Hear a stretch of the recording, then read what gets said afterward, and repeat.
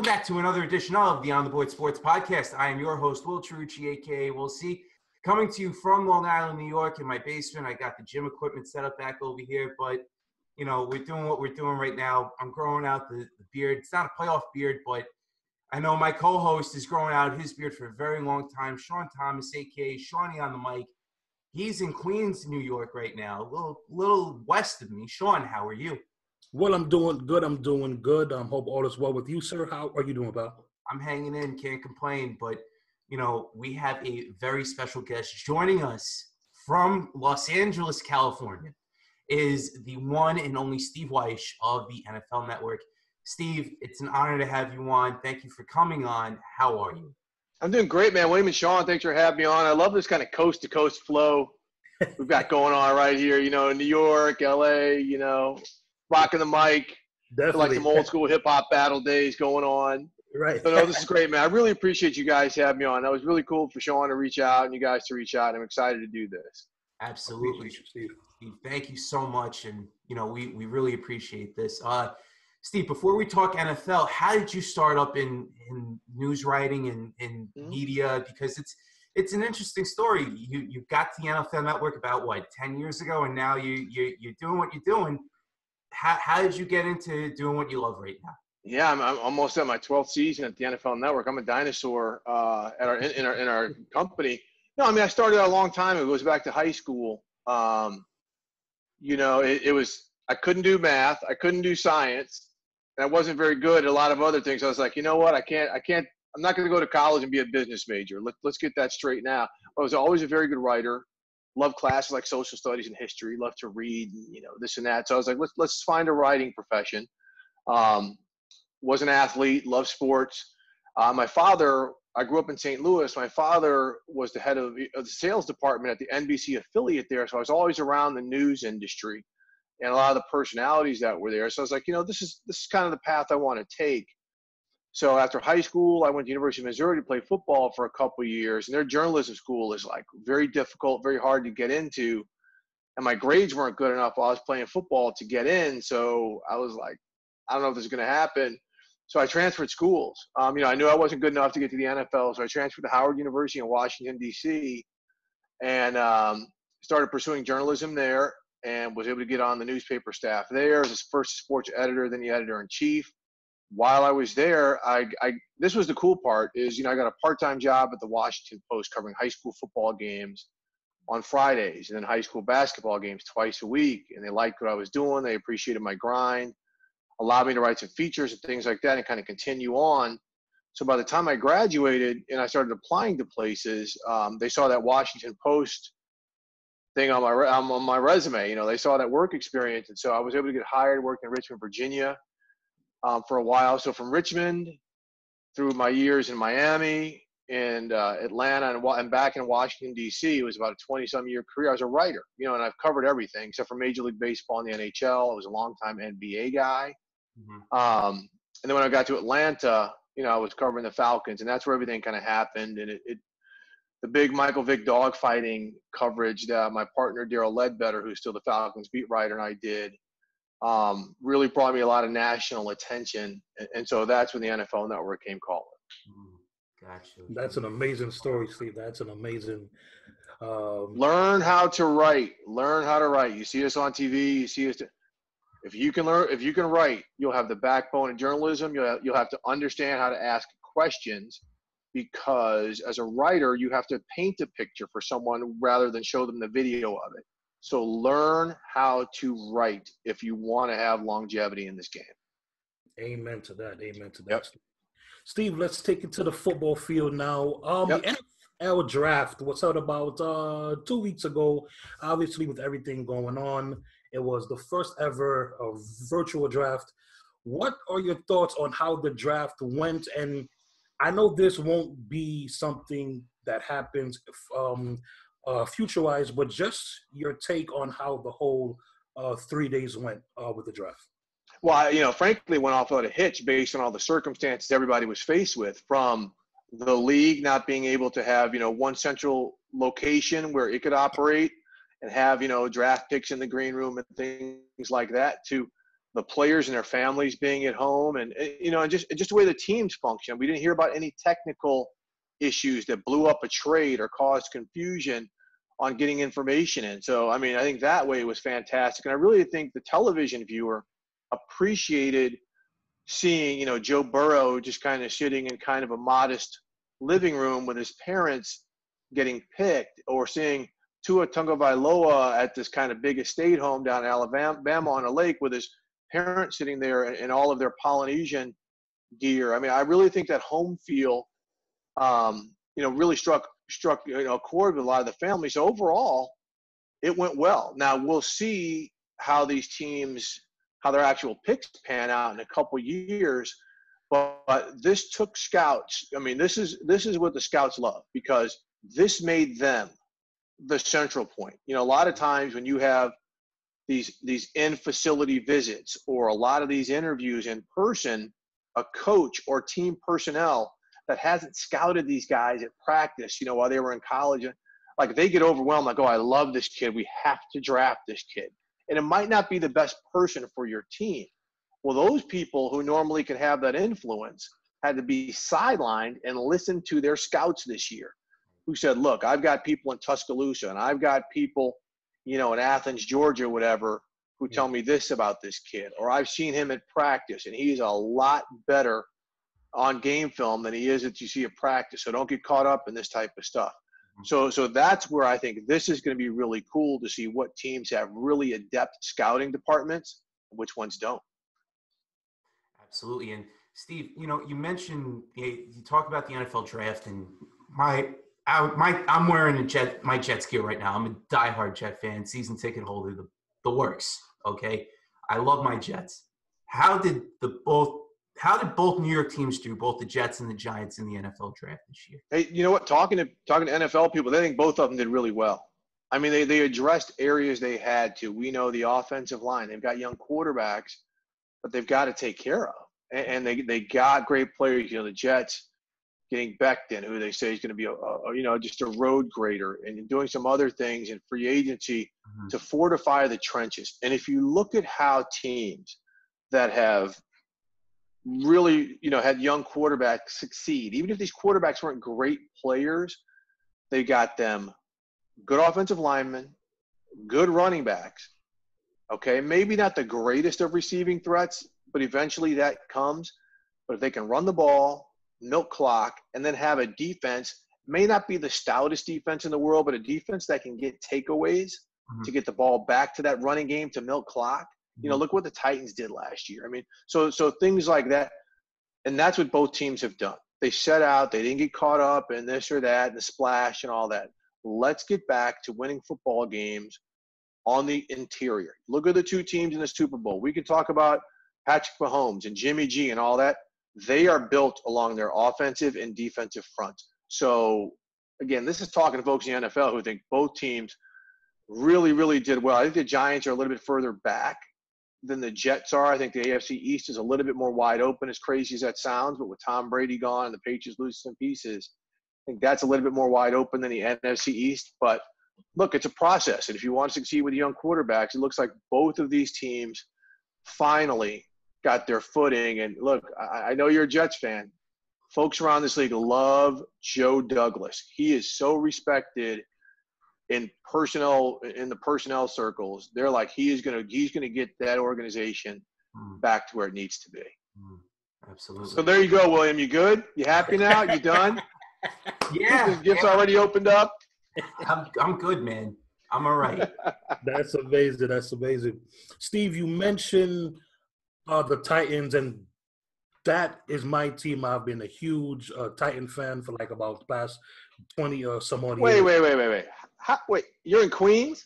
I'm in Queens, New York, yeah. Okay, so how in the world did that happen?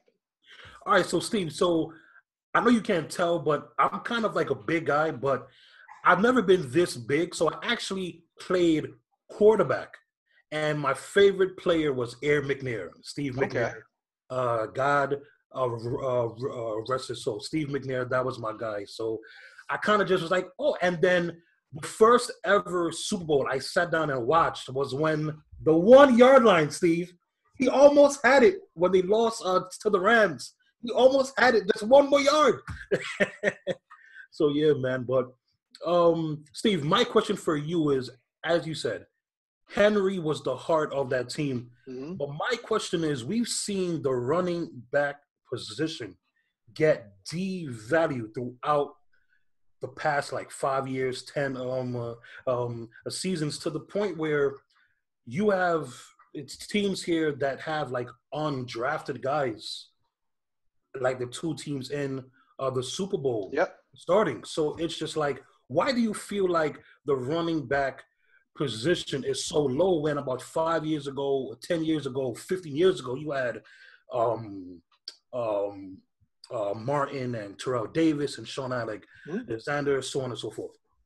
Well, it's two parts. First off, the running back position itself has not been devalued. It's an important position. The running back has been devalued. Right. But position-wise, the 49ers are a run-first football team. Everything they do is set up off of the run. Okay, a lot of teams, the Rams, as many yards as they put up in a split, they are a run-first football team. Play action is how their quarterbacks function. Right. So let's make that distinction. Mm-hmm. Now, in terms of the big bell cow running back, I think that part's been devalued because of the shelf life, right? We've seen running backs have 3 and 4 really good years. Like Derrick Henry quietly has had 3 really good years. Last year was not his first big year. It was the first year he led the NFL in rushing, but they tend to, after the year 4 and year 5, that curve starts coming down, whereas other positions, such as quarterback, these guys are playing into their 40s now. Right. Wide receivers, they're playing into their early to mid 30s now. So I think it's that individual running back. Plus the game is now geometry, right? You even go to high school. These kids, elementary school, youth leagues, these guys are playing these 7-on-7 leagues. They're playing in space. Quarterback's not getting under center. So it is all about spacing with receivers, angles, things like this. The running back is kind of a luxury in those offenses. So from a young age, kids are learning to play quarterback like you. They're learning to play wide receiver. They're learning to play tight end. They're learning to play DB. Okay, so that's where things have shifted. Because just football back in the day, like when I played, it was run, run, run. Even quarterbacks, it was run, run, run. So that's where it's all shifted. I mean, even look at the value of the nickel corner and how that now is almost more valuable than safeties in a lot of teams. Right. So, and that's all, again, to play. The game is in space, man. It's all geometry. So the position of running back is highly valued. The value of the individual running back, that's where things have come down. Gotcha. Speaking of value, you mentioned Tom Brady earlier. Mm-hmm. What's your thoughts on Tom Brady and Rob Gronkowski going over to the Tampa Bay Buccaneers? Yeah, and the New England, what do they do from here? Oh, that's what you want to know. You're a Jets fan. You want to know if they're done. That's what that's all about. Well, let's start with that. Yeah. I think everybody is waiting like, okay, this is finally the end. We knew it either had to be Brady or Belichick to go before the scales balanced for the rest of the division, which is basically just been waylaid for a decade and a half, if not 2. So I think the Patriots are going to take a step back. We can talk about Jarrett Stidham, how much they love him, this and that. I think if he had a full off season to really get the reps and do everything that he needed to do, it would be easier for him to learn. I mean, Josh McDaniels is a brilliant developer, to learn, but those guys aren't together. He's not with N'Keal Harry. He's not with some of these receivers they want him to grow with. So it's going to be tough. Defensively, they're still going to be good, but they lost some good players on that defense too. I mean, Kyle Van Noy is down in Miami. There's some good players who left. So, I think Buffalo is a team in the division that's really on the rise. They had an outstanding draft, even though they didn't have a first-round draft pick. They added Stephon Diggs. But to, get Mario Addison, a defensive end, a free agent, and A.J. Epinesa, I mean, they got some guys who can get after it, cause problems. So they're going to be a team that's tough to handle. As for the Buccaneers, my big question isn't so much him learning a new system and things like it's the age factor. We see these quarterbacks play older, but at some point, I mean, it comes on you like a stack of bricks.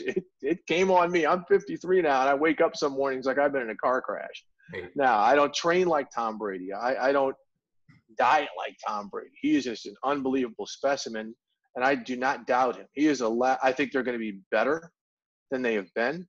I think adding Rob Gronkowski, besides him being fresh and healthy and all this and that, where he's going to be important early on, is he's going to be telling all these other players who have not had a chance to work with Brady and who are going to come in like, oh my God, it's Tom Brady. Like, okay, here are the things Tom likes. Here's some of his online checks, some of the real nuances and intricacies of things that Tom Brady's going to bring to that team. He's going to help a lot of these players understand, because they've never been around a competitor like him. No matter what you say, Tom Brady is off the charts. That said, the Saints are still the team to beat in that division. They're a great team, a well-coached team. The fact they added Emmanuel Sanders to that offense, Sean Payton right now is sitting around just playing pin the tail on the touchdown as he's planning on how many points he's going to score when he faces the rest of the NFL this year. Right. Yeah, Steve, man, that's very true.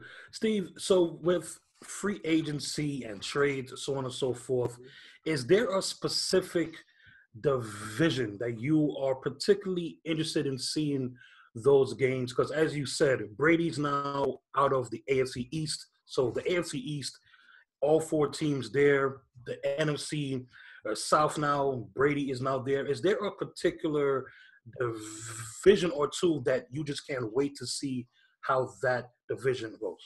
Well, yeah, I mean, first off, the NFC South. I mean, it's loaded. It always is loaded. People, because these aren't big market teams in New Orleans and Atlanta and Carolina, people are like, okay, these aren't, the big market teams. But Tampa Bay, you've got Brady, Breeze, Teddy Bridgewater, and Matt Ryan.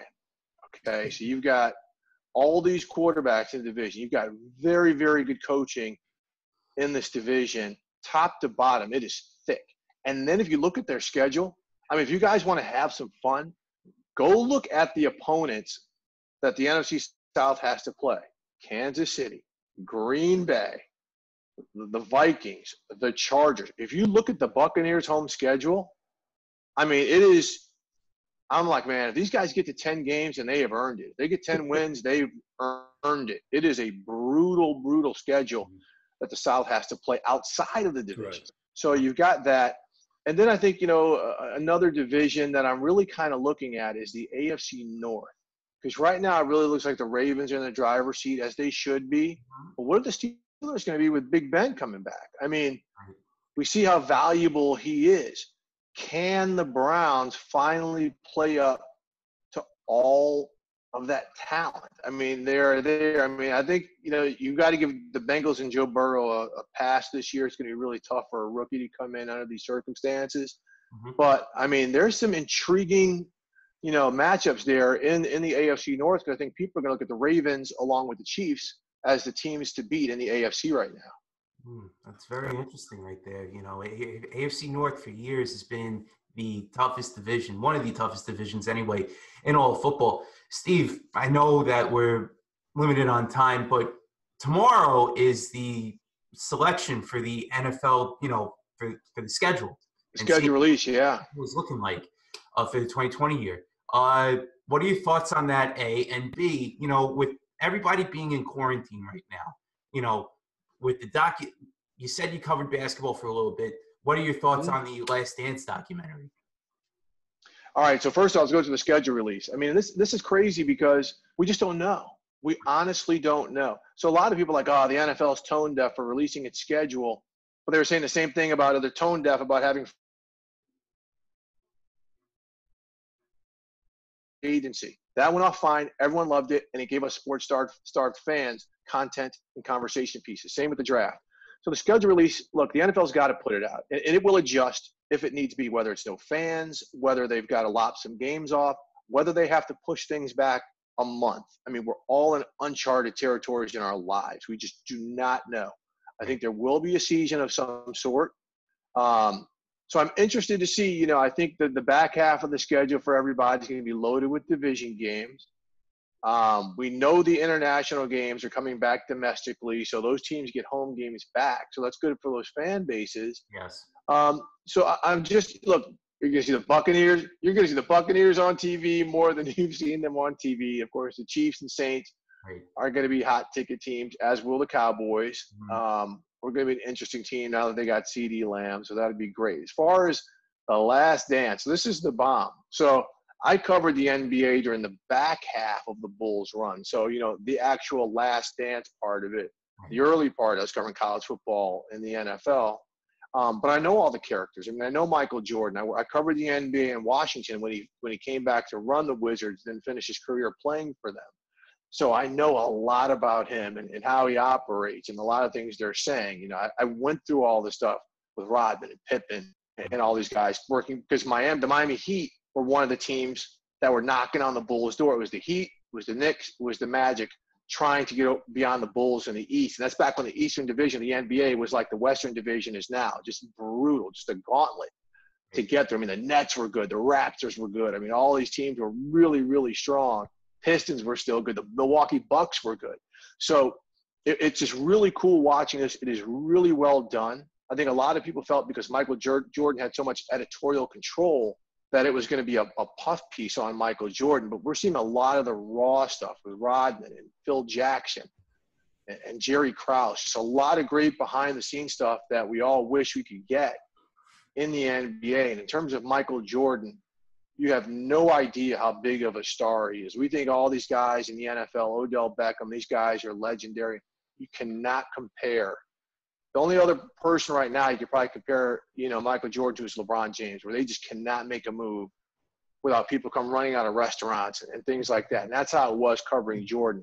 It was just, you had to be tireless because he is just up here in the stratosphere of celebrity. So I'm loving it.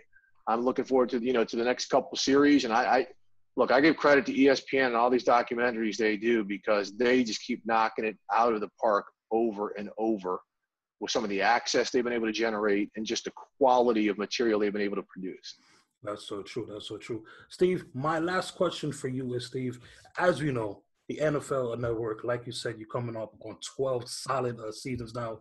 Can you just tell me and Will and everybody, how much of a joy has it been working there for the 12 years? When you look to your left, there's a Hall of Famer to your left. There's a Hall of Famer to your right. There's a former player everywhere. Just how great is it working there?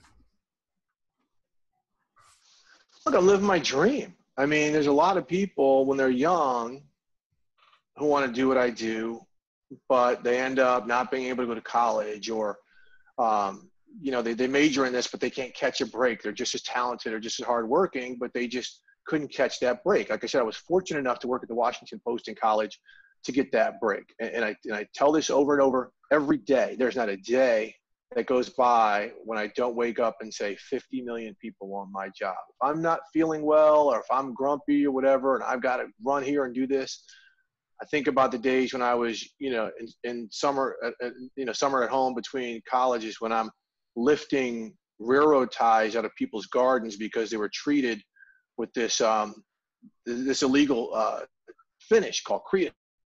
Mm-hmm. So I spent a whole summer in the sun doing that. Like, that's work. And there are people who are doing that for a living. What I have right now is gravy, right? It's hard work. I won't say this. It's a grind and this and that. Working is labor. Working is what our nurses and doctors and firefighters and flight attendants and grocery store workers and everybody's doing now amid this COVID disease. Our police officers that's work, right? Mm-hmm. So I grind doing what I'm doing, but you know, I'm fortunate to be where I am. Like you said, there's Hall of Famers there. There's Hall of Fame producers and just great people. That's been the best part. I mean, Kurt Warner, he's the real deal. He's everything you've heard about. He's legit. Terrell Davis, my old colleague Marshall Falk. There's just so many great people I work with. My guy James Jones and Mike Robinson, my two dudes. Willie McGinnis, that's my guy. It's great to work with these people, but then it's great also in the industry to go see guys like Louis Riddick or Dan Orlovsky and Stephen A. Smith, all those guys from ESPN or my guys over at Fox. Right. These are all people I've crossed paths with along my journalism career in some way, shape, or form. So I'm blessed. I count every day as good fortune. And hopefully, what I do and what we do at the network, we bring some relief to people during times like this or during other stressful times in their lives because we understand that's what we're here for.